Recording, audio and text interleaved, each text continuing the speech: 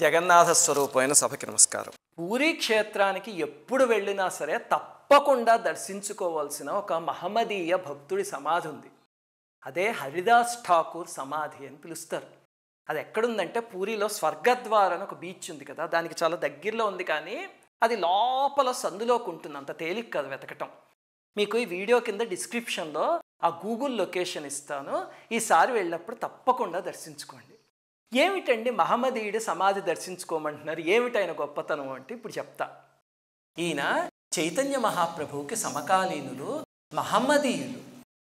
హరిదాస్ ఠాకూర్ మహమ్మదీయులు, కానీ ఆయనకి జన్మతః విపరీతమైన జగన్నాథ భక్తి. ఆయన నియమం ఏమిటంటే రోజుకి 30,000 నామం చేసేవాడు, నియమం తప్పకుండా అనమాట.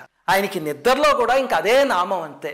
మహమ్మదీయుల కుటుంబంలో పుట్టి తులసికోట దగ్గర కూర్చుని చేసేవాడు. ఈయనే హరిదాస్ ఠాకూర్ అనే మహనీయులు, చాలా గొప్ప ఆయన. అసలు ఆయనకి చైతన్య మహాప్రభు అంతటా ఆయన నీకు నామాచార్యుడు అనే బిరుదిస్తున్నాను పో అన్నారు.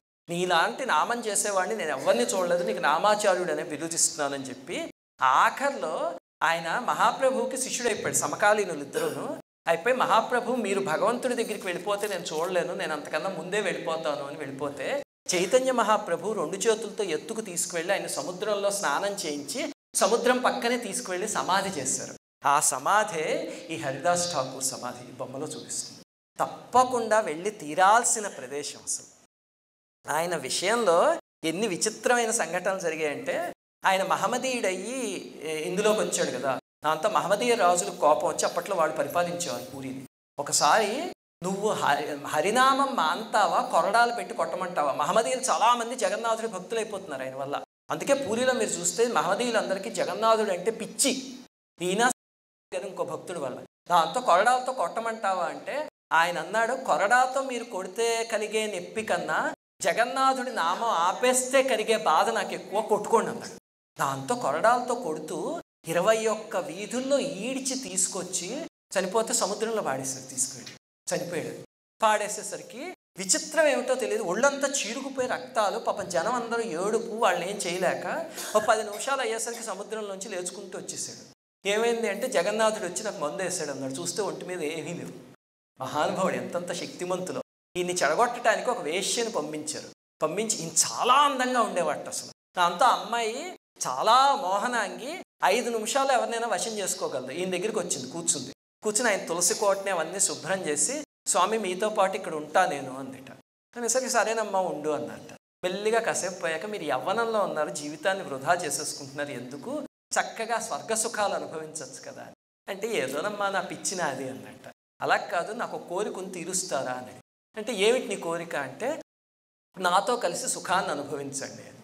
అంటే ఆయన చిరునవ్వు నవ్వి, సరేనమ్మా నేను రోజుకు చెయ్యాలి కదా నామం, అది నా నియమము, ఈరోజు కొంచెం బ్యాలెన్స్ ఉండిపోయింది, చేసేసాక అప్పుడు మన ఇద్దరం చేద్దాం, నువ్వు ఆ బయట గుమ్మం బయట కూర్చో అన్నాడు. అంటే సరేనా గుమ్మం బయట కూర్చుంది. నేను కూర్చుని హరే కృష్ణ హరే రామ నామం చేసుకుంటున్నాడు. చేసుకుంటుంటే వెళ్తోంది ఆవిడ కురుగుపాట్లు పడుతోంది, చూసుకుంటోంది. తెల్లవారిపోతుంది, ఈ నామం తెవట్లా.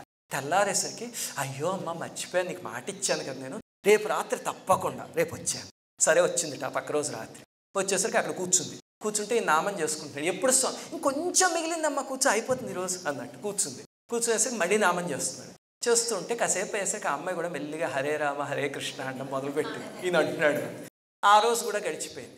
అడిగి స్వామి మీరు మోసం చేస్తున్నారంటే, అమ్మ మోసం చేయను, రేపు రాత్రి నీకు దివ్యానందాన్ని ఇస్తాను ఖచ్చితం అని నేను ప్రమాణం చేస్తున్నా భగవంతుడి మీద, రేపు వచ్చే నువ్వు అని చెప్పాడు.